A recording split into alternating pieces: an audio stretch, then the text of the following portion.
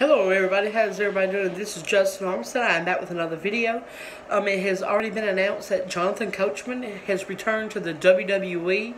It was announced earlier today that he will be with Michael Cole and Corey Graves at the Raw commentary table. He will be a part of the Raw commentary team now. Booker T has gone.